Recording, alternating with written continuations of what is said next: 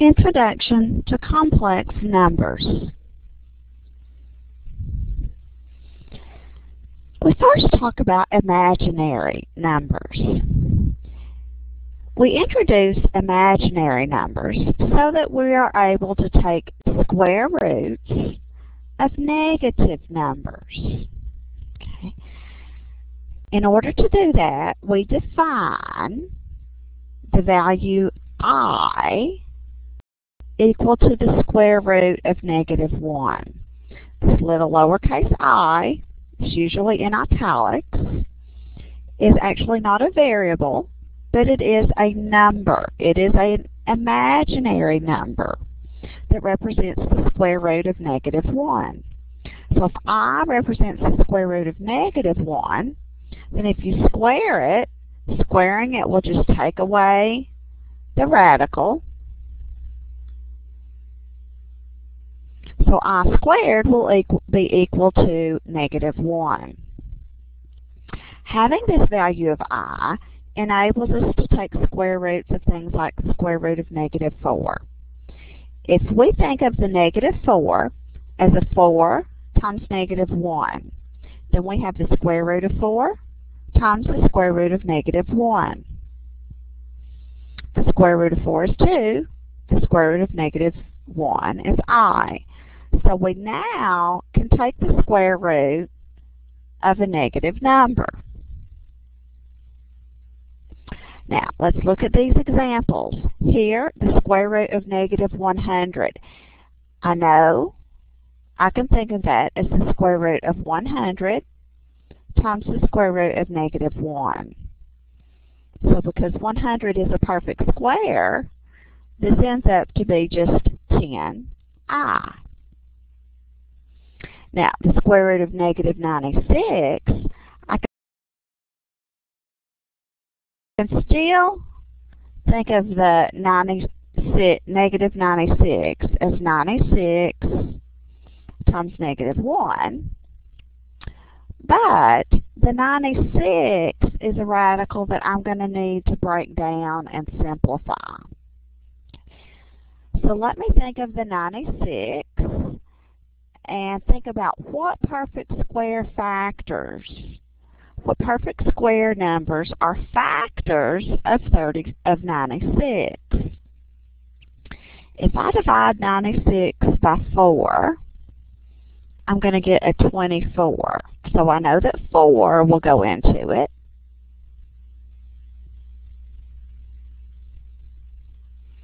But if I look at that, I know that 24 also contains a perfect square. 24 is 4 times 6. So if I think of that 96 as 16 times 6, then I can break this down into the square root of 16 times the square root of 6 times that square root of -1, which is I. So the square root of 16 is 4, the square root of 6, and then the I. So the square root of -96 is 4 times the square root of 6, I. Now, one thing I want you to notice about this problem is we have a negative inside and outside of the radical. These do not cancel each other out. What we have to do, though, is simplify this radical. So we're going to have to do the same sort of thing with our 32 that we did with our 96. So if I think about factors that go into 32, it's 32, not 36. I know that 32 is 16 times 2. And 16 is the largest perfect square that would go into that. So I would have the negative on the outside.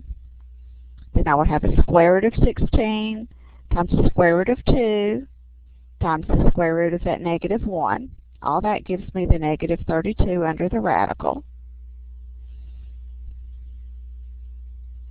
over the 4 on bottom. So that's going to give me a -4 times the square root of 2i over 4. And what happens here is these 4's will cancel out.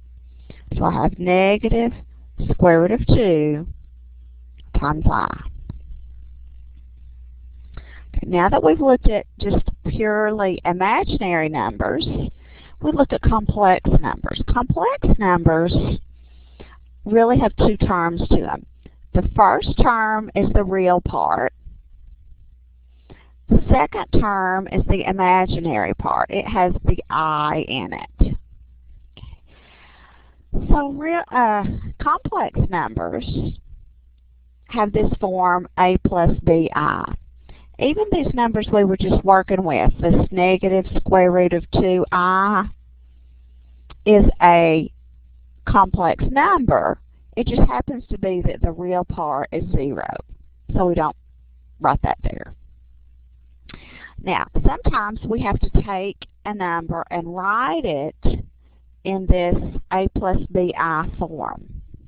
So what we want to do is take this 10 plus or minus square root of negative, I didn't get the negative in there, negative 20 over 6. And we want to write it in a plus bi form. It also needs to be in a simplified form. So the first thing we need to do with this fraction is put each term over the 6. Do 10 divided by 6 plus or minus the square root of the negative 20 divided by 6. Now I know that my 10 over 6 is going to reduce. That's going to reduce to 5/3. So my real part of this number is 5/3.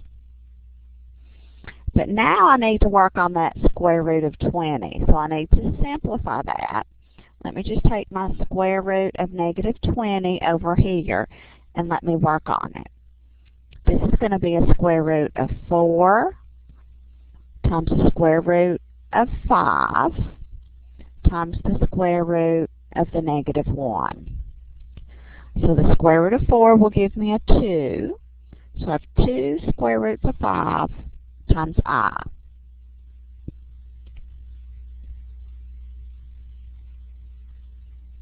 Now this one I can also simplify. You see the 2 on the outside of the radical and the 6 in the denominator? I can reduce both of those by a factor of 2. So I end up with 5/3 plus or minus the square root of 5 over 3 I.